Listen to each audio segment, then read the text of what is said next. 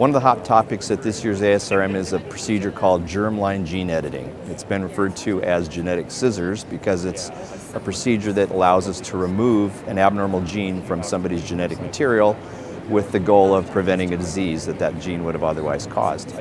It's actually quite simple and inexpensive. It involves taking a protein called Cas9 and attaching it to some guiding RNA that tells it where to go, where the gene is.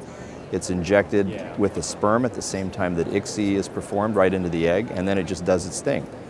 One of the drawbacks is that we still need to verify that it really is just removing the gene in question and nothing else, and that it isn't adding anything else when the two ends of the DNA are reconnected. But it has a lot of promise for treating some of the over 10,000 diseases that we know are caused by single gene mutations.